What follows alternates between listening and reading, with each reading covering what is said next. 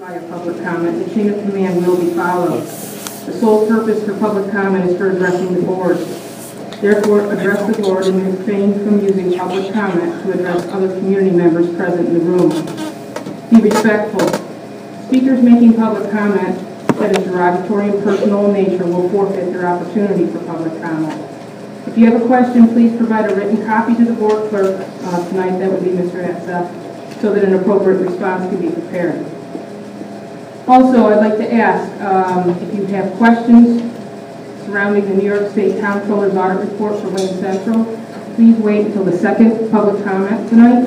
We will be having, as part of our presentation about this report, as part of the budget update that is on our agenda. This presentation may answer questions that you have, or it may create a comment that you are free to state during the second public comment. The second 15-minute public comment will be open for both agenda and non-agenda items. Please stand and state your name and address the board. We ask that you limit your comments to 3 minutes or less so that we can give opportunities for everyone to speak. Any questions posed to the board during public comment sessions may receive a response from the superintendent in writing. If you have a specific concern, we ask that you first resolve your issue at the building level, then at the administration level before presenting to the board. Thank you. Are there any community members that would like to make a comment related to the agenda tonight, please?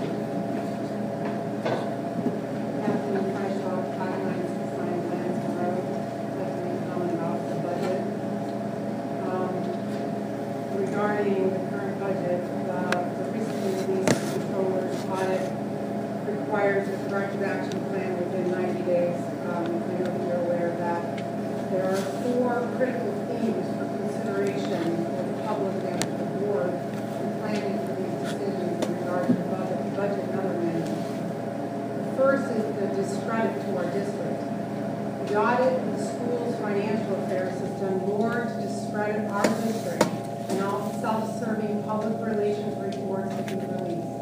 Since Mr. Schultz is not here, I'll address you, Mrs. Hibbard. Instead of your superintendent and your assistant superintendent and your superintendent fighting the state, I urge you to direct them to act immediately to admit their wrongdoing. Secondly, the competence of the teachers and staff. The board should recognize that this audit and the administrative attitude of will do what we want regardless of your rules and law greatly undermines the confidence of the teachers and the staff. These are the people who make this school work day in and day out, and they deserve better. The third thing is an example to all of our children. For educational leaders in our district to engage in subterfuge and dishonesty is the worst possible example to children. High school kids are old enough to read about this and understand what it means. Younger kids hear about it at home from their parents. The best lesson that they can take from this is to see guilty people punished, to learn that bad behavior is punished no matter who does it. Defiance and our future. Mrs. Hibbard, why does the school really defiant with the state statutes, acceptable standards, and audit?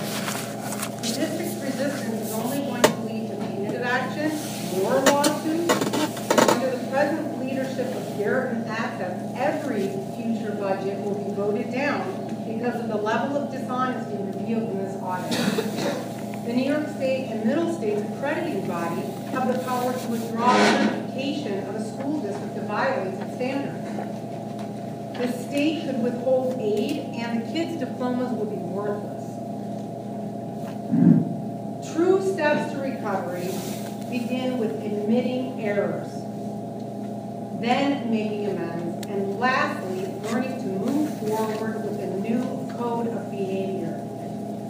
In order to effectively implement a true corrective action plan, you must first scrap the current proposed budget to create one that is not, as the New York State Comptroller say, misleading and inaccurate. And the second step is demand the resignations of the superintendent and the assistant superintendent. Thank you.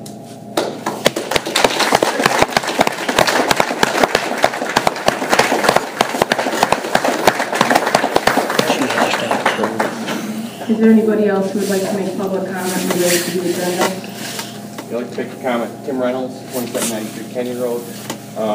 My comment is, well, related to the audit. I think the audit was an embarrassment to our community. I think the response to the audit was a further embarrassment to our community.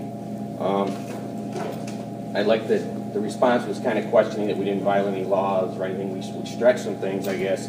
So, but doing that, you ruined the trust of the community. I guess it'll be up to the commissioner and the field commissioner whether people can be removed from office if it goes that far. But that will be going in if people don't resign. Thank you.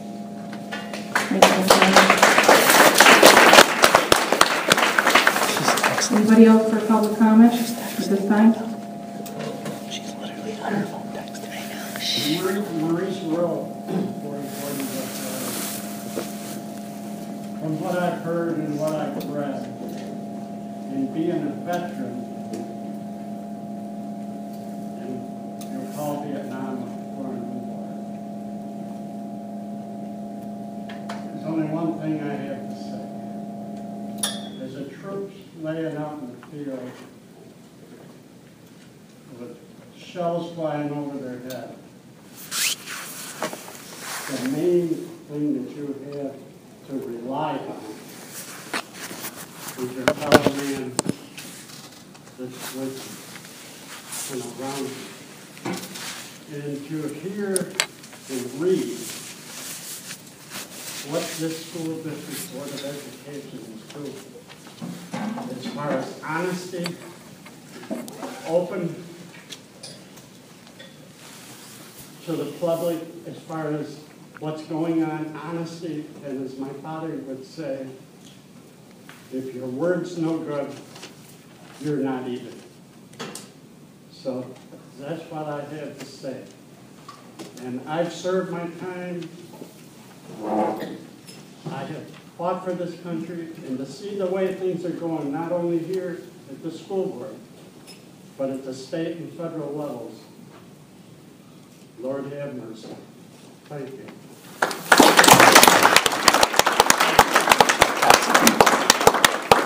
Thank you for your service to our country, sir. Is there anybody else who has a public comment at this time?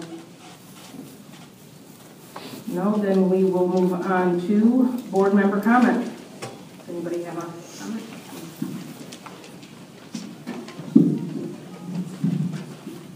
Personally, I'm kind of glad you're all here tonight because I have many, many good things that are going on at Wayne Central. We had a fantastic weekend. We started out with our senior projects on Friday morning with all of the staff participating in evaluating our seniors, and we're still talking about a lot of the projects that we were witness to. We are doing some very, very good things with our kids. That followed up with our West Side Story presentations over the weekend, and I heard many people talking about how these presentations were as good as many that we see at the auditorium or at DEBBIE. These kids are phenomenal. And that being said, I've got several awards here. One is I guess it's the NAM Foundation, but let me read a little bit more about that.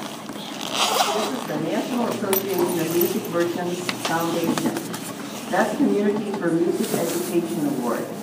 We have a special designation that I would like to share with you. This designation recognizes communities for the commitment to music education. School districts who hold this special designation have widely embraced the evidence that indicates that music education yields great things in schools and communities. We collectively recognize the commitment to music education. The National Association of Music Merchants, NAM, foundation designated 207 school districts across the country as best communities for music education. Of the 2,000 school districts across the nation to apply, Wayne Central has been honored with this special designation. It is confirmed that we are a best community for music education. The Best Communities designation recognizes collaborative from the ground up efforts of teachers,